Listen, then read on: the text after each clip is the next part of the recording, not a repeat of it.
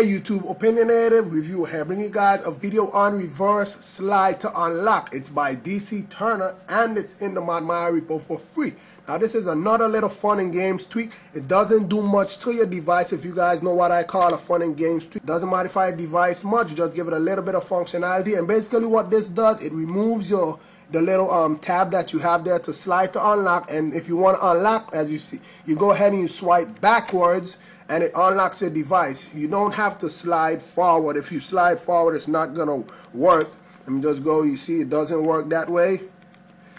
It seems like it also turns it. It turns it around, but you only see it when you close this down or you put it to sleep or whatever, as you can see. So now you go ahead, you slide that way, and it unlocks the device. The wiggling isn't part of that. That's from Unlock FX. I did a video on that if you want to check that out.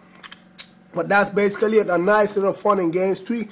Doesn't do much. Just give your device a little bit of functionality. It's called reverse slide to unlock.